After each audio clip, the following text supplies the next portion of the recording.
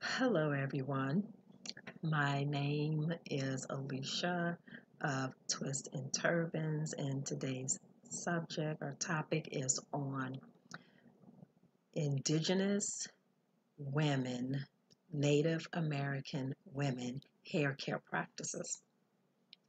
Now, I believe that a lot of information that we've been given over the years is like really bad information when it comes down to maintaining um, hair care, especially those of us with tightly coily hair or hair that is prone to becoming very, very dry.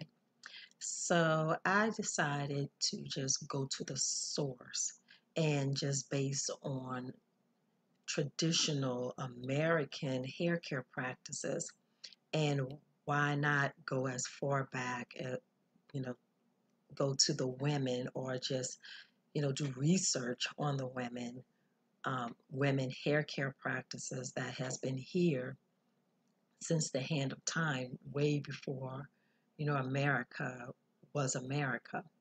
And for um, additional information as far as the women and the history of Indigenous Native American women. Many were of dark skin. They had um, tightly coiled hair, like us women of today, hair that's prone to dryness. But quite a few were able to grow their hair very, very long. And what was important is that to figure out what did they do and what did they use in order to be able to grow their hair healthy, long, and strong, and what were their practices during that time, and what are the practices today.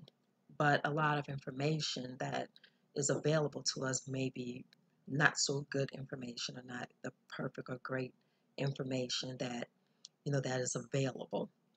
So one thing I've learned that Indigenous women of that time, um, their hair care practices of that time, is that they use a lot of oils. They also use animal fat to keep to retain moisture in their hair. I believe bear, um, bear grease or bear fat. They use, I believe, grease or fat from deers and many other animals to uh, retain moisture into their hair. They use plenty of oils and a mixture of herbs for the scalp and for the hair also. So I think that's one of the key ingredients that we are missing. We applying all these butters and all this other stuff. I'm not saying go out and just get you some animal fat, get you some bear fat and start applying to the hair. But you can find ingredients or find products that will somewhat mimic, um, you know, bear fat or mimic all, grease, like a heavy um, oil base or a heavy pomade or something that will help the hair retain moisture over a period of time. Another practice I've noticed is that they wore their hair in braids majority of the time. The hair was in twists or they wore their hair in dreadlocks. Braids, twists, and dreadlocks were the primary hairstyles. If it wasn't in those styles, their hair was just out, worn out in a fro, an afro. But for length retention, the twists, braids, and dreadlocks were the source or how they actually grew their hair beyond, you know, two longer lengths or beyond armpit or waist length. Those hairstyles is what they accomplished during that time frame as far as length retention. Another thing that they did not do, they weren't styling their hair all the time. Their hair was usually, if it was twisted or braided, it was left in the braids over a period of time. But the most important thing is, using a thick, a heavy oil or butter base or some type of pomade type base that will help the hair hold on to moisture and protect the hair from the environment for longer periods of time. These women, during the time the hair was healthy, the hair was able to grow long and strong, and they were able to maintain, um, amazing lengths. Uh, uh, some more information that I've learned is, um, I believe a lot of, some of the products, or I think the bear grease that they use in their hair was like very moisturizing to the hair. So it just helped the hair hold on to moisture where the hair does not dry out. And as far as cleansing and removing, such fats, you would need a really good cleanser. That's the only way I can figure. If you want to cleanse your hair and keep it clean, you're going to need a really good shampoo or a really good cleanser just to get all the stuff out, and then start all over again with moisturizing and everything else. And spring water, was another item that they used to, for as moisturizing the hair, using some type of spring water or um, rosemary water or something to keep the hair hydrated, soft, and pliable. So I highly recommend you simplifying your hairstyles, because I believe that that is one thing that can really hold back on you retaining length or growing amazing length. And that's maybe an also factor why you may be stressing over your hair, because when I wore my hair loose majority of the time, it was, to me, it was a lot of work. And I live in a climate where there's high humidity, a lot of humidity, a lot of moisture in the air, and my hair worn loose all the time. It doesn't work well with my hair. So braids and twists worked wonderful for my hair, and wrapping my hair, it's like an added bonus into me maintaining the say the integrity, or the structure and the health of my hair, for longer periods of time. So keep your hairstyle simple, protect your strands, because our hair strands are very, very fine and is prone to breakage.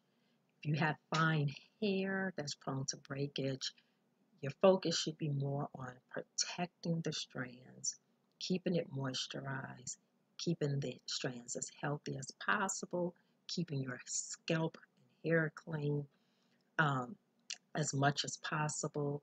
As far as the scalp goes, from my own personal experience and from research, the only way you're going to alleviate a lot of scalp issues, you have to clean the scalp. You have to get all the sebum, the junk, and all that other stuff off your scalp, and then just follow up with an oil, a thick oil, olive oil, castor oil blend, with a little bit of rosemary, a little bit of lavender, maybe blend both of them together, add it to your oil and apply it to your scalp, massage into your scalp. And you do that on a regular basis, your scalp will improve over time, and the health of your scalp will improve over time, and you'll have less issues or scalp related issues right after, if you do this right after you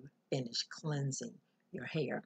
So stick with the natural, more natural products that is good for your hair, especially in the scalp area. You want to focus on, as close to natural products as possible, and um, deal with soaps that's more pH balanced for your hair and for your scalp so you don't irritate the scalp. And by doing those things, your hair will grow, your hair will love you. But um, that's based on my experience. But another thing that I realized with um, Native American women and their hair practices, especially from back in the day, their regimens were very, very simple and easy. I mean, a lot of the stress that we go through as far as our hair is in maintaining our hair. I think it has a lot to do because we want all these different styles, or we just want to fit in, or we just want to be creative with different looks or something with our hair, and we're doing a whole lot of damage because we tend to forget that our strands are very, very fine at the same time while trying to, you know, get get this elaborate hairstyles, your hair to look a particular way, and trying to maintain our hair so it will stay, or stay a particular way, or look a particular way for a long period of time, and we end up doing more damage than good to our hair. So simplicity is the key to great hair health. As long as you focus on simplicity, your hair will love you back. Because then now you're showing love to your hair, and your hair is going to love you back. So you'll get rewarded um, for as hair health and hair growth just by keeping it simple and understanding the nature of your strands. So I guess that's just about it for now. If you have any questions, please leave them in the comments section below. If you have any added information about Indigenous Native American women of the past, of the 19th century, of the 18th century, the women, before America became America. If you have additional information, please leave them in the comment section below, and please share your thoughts. I thank you for watching. You have a wonderful day. Goodbye.